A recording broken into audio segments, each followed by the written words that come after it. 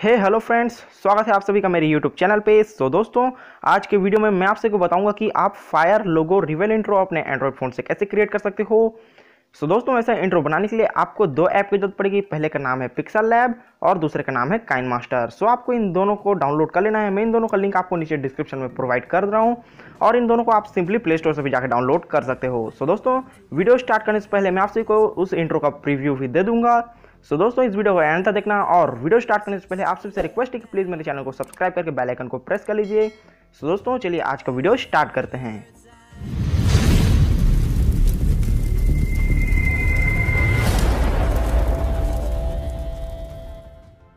Friends, आपको सबसे पहले पिक्सल लैब के अंदर एंटर हो जाना है। पिक्सल लैब के अंदर एंटर होने के बाद आपको इसका इंटरफेस कुछ इस तरीके को देखने को मिल जाएगा।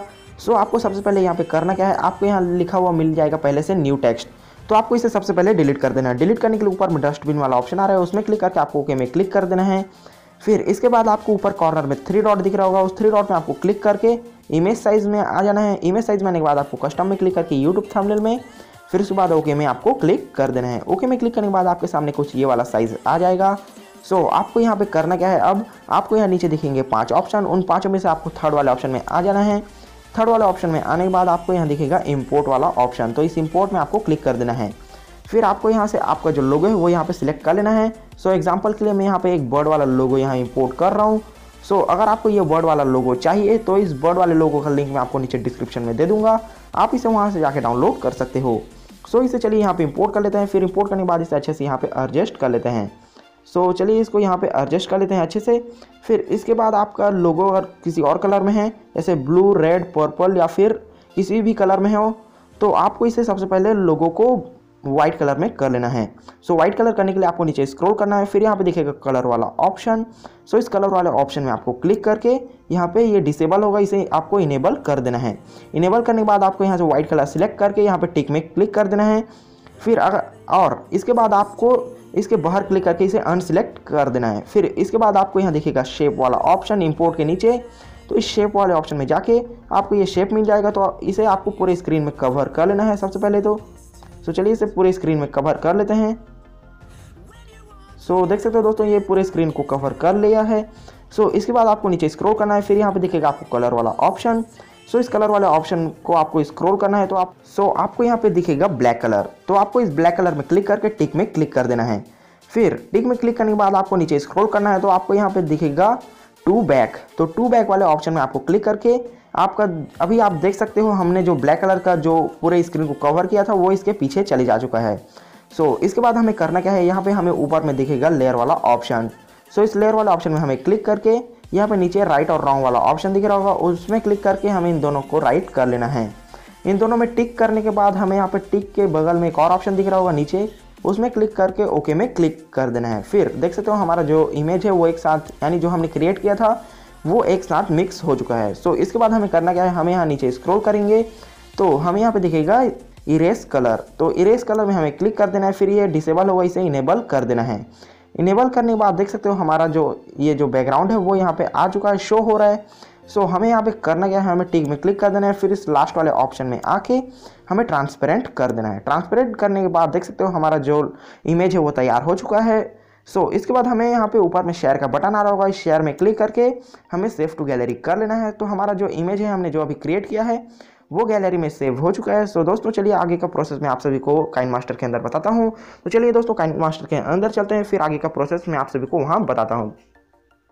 फ्रेंड्स, उसके बाद आपको काइनमास्टर के अंदर एंटर करना है। काइनमास्टर के अंदर एंटर होने के बाद आपको यहाँ मिल जाता है प्लस वाला आइकन। तो इस प्लस वाला आइकन में आपको क्लिक कर देना है। प्लस वाला आइकन में क्लिक करने के बाद आपको 16:9 सिलेक्ट कर लेना है। 16:9 सिलेक्ट करने के बाद आप काइनमास्टर के अंदर एंटर हो जाओगे। आपको यहाँ सबसे पहले करना क्या है, आपको यहाँ मिल जाता है मीडिया वाला ऑप्शन। तो इस मीडिया वाला ऑप्शन में आपको क्लिक कर देना है सबसे पहले।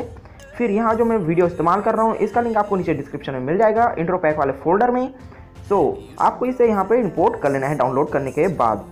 यहाँ पे आपको अब करना क्या है, आपको यहाँ बगल में लेयर वाला ऑप्शन मिल जाता है। आपको उस लेयर वाला ऑप्शन में क्लिक करके मीडिया में चले जाना है। मीडिया में आने के बाद अभी जो हमने एक्सपोर्ट किया था, यानी जो सेव किया था पिक्सल लैब में क्रिएट करके, उसे यहाँ पे हमें इंपोर्ट कर लेना है। इंपोर्ट करने के बाद हमें इसे इसके साइज़ में अच्छे से एडजस्ट कर लेना है। एडजस्ट करने के बाद इसका ड्यूरेशन हम बड़ा कर लेते हैं। सो इतना करने के बाद हमें टिक में क्लिक कर देना है।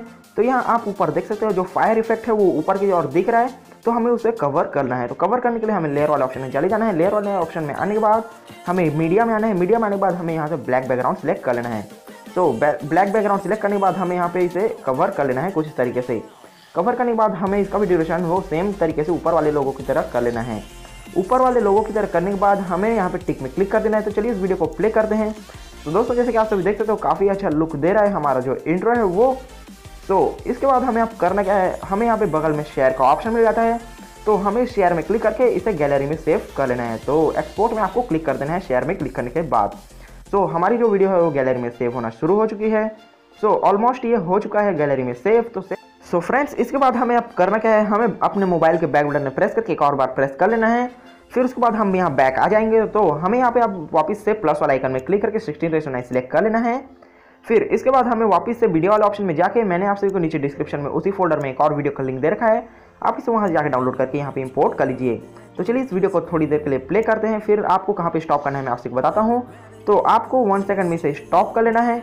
तो 1 सेकंड में स्टॉप करने के बाद आपको लेयर वाले ऑप्शन में वापस जाके मीडिया में चले जाना है।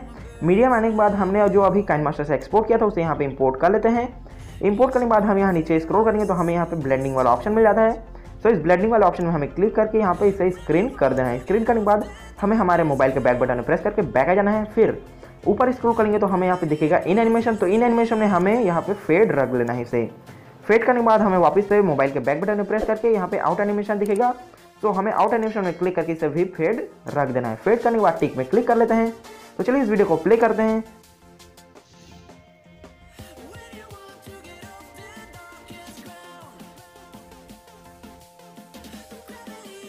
तो फ्रेंड्स जैसे कि आप सभी देख सकते हो हमारी जो वीडियो है वो काफ़ी अच्छी लुक दे रही है और ये वीडियो रेडी हो चुकी है। तो हमें इसे गैलरी में सेव करना है। सेव करने के लिए हमें यहाँ पे बगल में शेयर का बटन आ रहा होगा, शेयर में हमें क्लिक करके एक्सपोर्ट में क्लिक कर देना है। तो दोस्तों ऐसे करके आप फायर लोगो रिवील इंट्रो अपने एंड्रॉइड फ़ोन से बना सकते हो सिंपल तरीके से। तो दोस्तों उम्मीद करता हूँ ये वीडियो आपको पसंद आएगी, और पसंद आए तो इस वीडियो को लाइक कर देना, अपने दोस्तों के साथ शेयर करना और इस चैनल को सब्सक्राइब करके बेल आइकन को प्रेस कर देना, क्योंकि मैं इसी तरीके की इंटरेस्टिंग वीडियो लाता रहता हूँ। तो दोस्तों मिलता हूँ उसी को एक और नई वीडियो में एक और नई टॉपिक के साथ। तब तक के लिए take care and good bye.